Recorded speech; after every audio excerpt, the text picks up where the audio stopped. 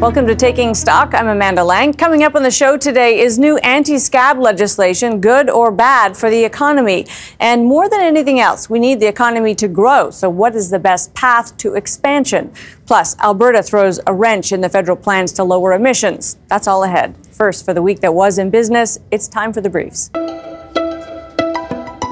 A closely watched read on jobs in Canada showed another weak read, with fewer jobs added to the economy than the labour force grew. That sent unemployment ticking higher to 5.8%. The government's own projections in the recent fiscal update suggest it could hit 6% in the months ahead. The economy was also softer in the 3 months ending in September. GDP fell another 1.1%. Early estimates suggest some growth in September and October, however.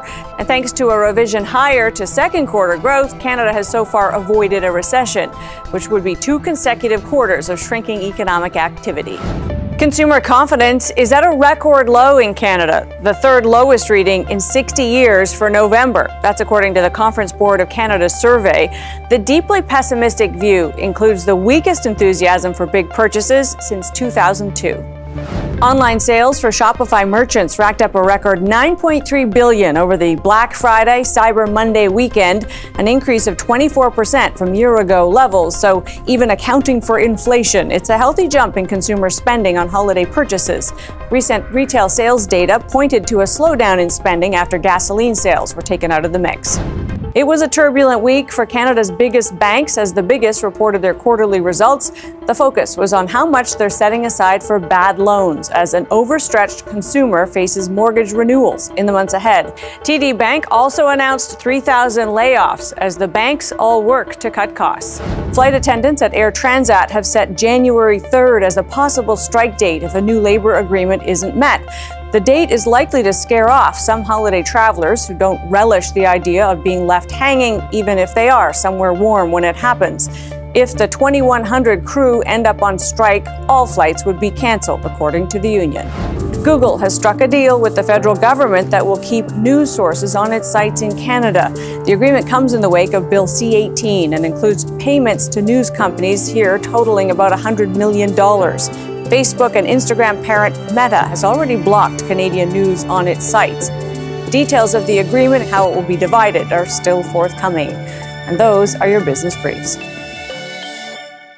A long-promised policy has been put in place by the federal government with the passage of Bill C-58, which prohibits replacement workers during a contract dispute in any federally regulated industry. Well, that includes banking, telecom, and, of course, government itself. Ravi Malhotra is a professor of law at the University of Ottawa. Thanks for being with us. Thank you for having me. So this has been hailed as a big victory for workers. Presumably it will make a big difference in union negotiations because the threat of strike becomes a lot more serious if you can't keep operating with replacement workers. That's right. I think that the whole idea here is to strengthen bargaining relationships. And, you know, the idea behind it, I think, is to have a better relationship between labor and management. It provides an opportunity for unions to be able to negotiate successfully with management, focus on bargaining, and I think the use of replacement workers has been a distraction to that. So I guess what I'm hearing is because this threat is more serious, the strikes everybody involved will work harder to avert a strike. Is that right? Because what I think most people would agree, except when they're in the middle of this dispute themselves, these strikes can be super disruptive, bad for business, bad for human beings. So basically is the idea here that we'll avoid them and everybody will do better at negotiating? Yeah, I mean, I think the idea clearly is that focus on building relationships. The use of replacement workers, I think, has been very bad for poisoning the relationships in the workplace. It exacerbates problems. Sometimes you've got issues around violence. You know, and the hope is by having this in place, although the bill isn't perfect, you know, it will allow the opportunity to strengthen bargaining relationships.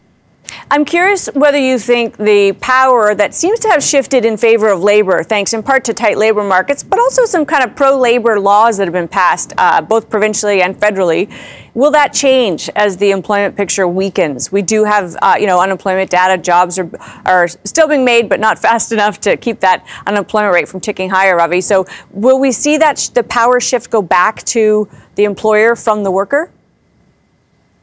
As the labor market becomes tighter, I think that you will see more negotiations, and I think that the power will go back, to possibly unions as you have a tighter labor market. But one of the problems people need to understand is that many Canadians are not organized. They're not. Most Canadians are not members of unions. So I think it's a little bit up in the air what would happen in the non-union sector. But I would expect if labor markets become tighter, then you would have more power for unions. Right. But that's all seeing the big picture, that most Canadians are not in a union. So only about 20 seconds here, but what happens for unionized workers, does that help non-unionized workers? Is there a spillover effect? I think that clearly there is, that if you look at when you have landmark collective agreements, I think it's going to change the labor market, and it should have spill-on effects, into other parts of the economy. Ravi, so good to have you with us. Appreciate your time today. Thank you so much for having me. Ravi Malhotra is a professor of law at the University of Ottawa. Coming up, the only way to increase individual prosperity is to grow the economy. So what are the best ways to do that? Stay with us.